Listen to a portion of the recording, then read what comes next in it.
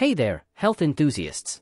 Welcome back to My Health, your go-to channel for all things wellness and prevention. If you're new here, make sure to hit that subscribe button and tap the notification bell so you never miss an update. Today, we're diving into a critical topic that affects millions, the medications that could be causing neuropathy sooner than you think. Before we jump into the list of medications, let's talk briefly about what neuropathy actually is. Neuropathy refers to damage or dysfunction of the nerves, leading to symptoms like tingling, numbness, pain, and weakness, primarily in the hands and feet. It can seriously affect your quality of life. Now, while many people are aware of the benefits of medications, not everyone knows the potential side effects. Unfortunately, some drugs can cause or worsen neuropathy. Let's look at a few common culprits. Drug 1. Chemotherapy drugs. First on our list are chemotherapy drugs. While they're crucial in fighting cancer, certain types, like cisplatin, paclitaxel, and vincristine, can cause nerve damage. This is a well-known side effect, but it's still important to weigh the risks with your healthcare provider. Drug 2. Statins. Next, we have statins, commonly prescribed to lower cholesterol. Although they help reduce heart disease risk, some people may experience muscle pain and, in rare cases, neuropathy.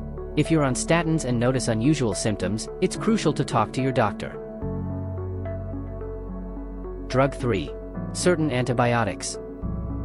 Certain antibiotics, particularly those in the fluoroquinolone class, like ciprofloxacin and levofloxacin, can also contribute to neuropathy. These antibiotics are highly effective, but the risk of nerve damage is something to be mindful of, especially with long-term use. Drug 4. Anti-seizure medications. Anti-seizure medications, such as phenytoin and carbamazepine, are life-saving for people with epilepsy, but they can also have side effects, including neuropathy. Monitoring your symptoms and working closely with your healthcare team can help manage these risks. Drug 5. Anti-alcohol drugs. Finally, we have disulfiram, a drug used to support sobriety in people with alcohol dependence. While effective, disulfiram can lead to peripheral neuropathy, particularly with long-term use. Always consider the risks and benefits of any treatment plan with your healthcare provider.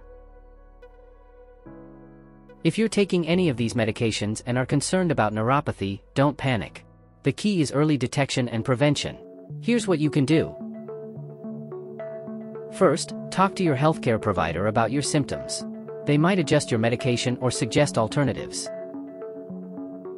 Second, maintain a healthy lifestyle. This includes regular exercise, a balanced diet, and managing conditions like diabetes that can worsen neuropathy.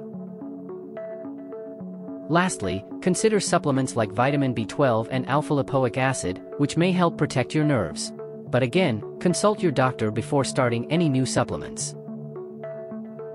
Remember, while medications are vital for treating various conditions, being informed about their side effects is just as important.